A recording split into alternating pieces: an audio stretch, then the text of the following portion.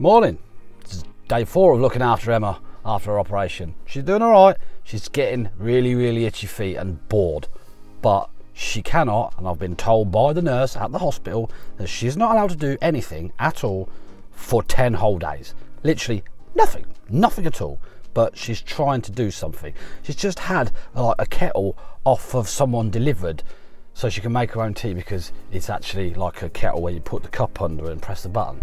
That's how much she wants to just make her own cup of tea. But she's not at all. Nothing to report overnight. No activity from the rats at all. Not even licked up peanut butter. So we'll try again tonight. But what we did have last night was surprise visitors. Well, not surprise, they're supposed to be coming today. But Emma's mum arrived last night. So what she's going to do now is basically take the reins off of me, so then I can go back to work tomorrow. So she's going to be cooking and doing some cleaning and stuff. That's the plan. But obviously, first of all, we've got to go shopping and get food in for the next few days so she can make the dinner. It's going to be nice to actually relax and not have to make dinner today at all. So yeah, we're going to go food shopping, get a few Christmassy bits. The big problem is though, Emma's mum, Gina, she has to, every time she comes back from Skegness to Northampton, she has to go to Hobbycraft and have a browse around.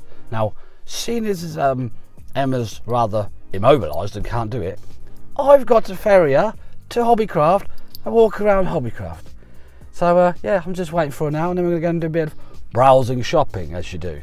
And then I'm actually going to feed the birds and stuff, because I didn't do it yesterday because it was too dark and too cold. I can't bother. I need to get it done because England are playing Wales tonight. Come on, England. Yeah, come on, Gina.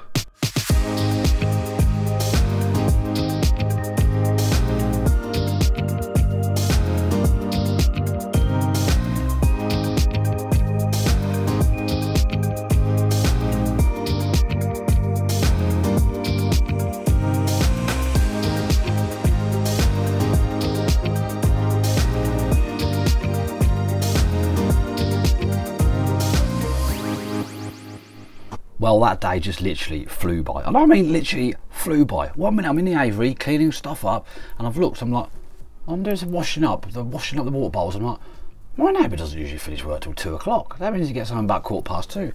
I looked, it's nearly 3:45. I'm like, shit. I've had to rush around like a headless chicken to get the aviary finished so I can pick the girls up from school.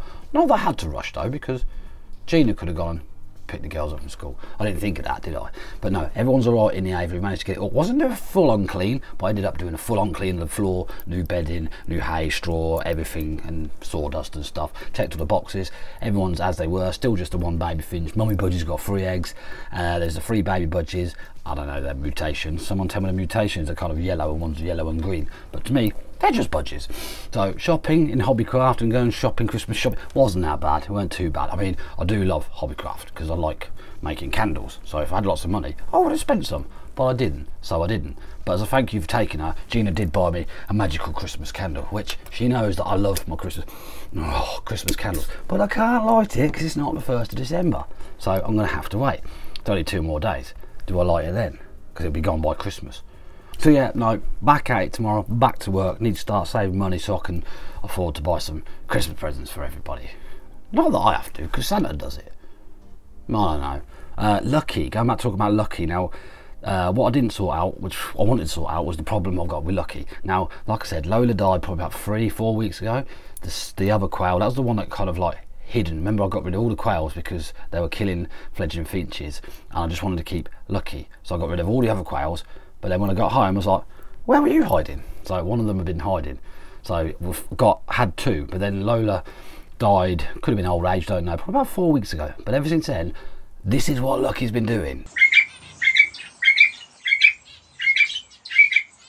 And she just gets louder and louder and louder. Honestly, it's like, there's no any time of the day as well. Any time of night, not so much at night, but now and again she'll do it. It just builds to a crescendo, and it's just, it's very irritating. So the 2 ideas I had to solve the problem, one, this is the long-winded one, is to get some hatching eggs off eBay and hatch out some more, which means buying them, waiting for them to be posted, that's about a week, and then setting them for 24 hours, and then incubating them for 18 days, and then letting them hatch, and then putting them brooder. So that'd been a long-winded thing with Lucky making all this noise.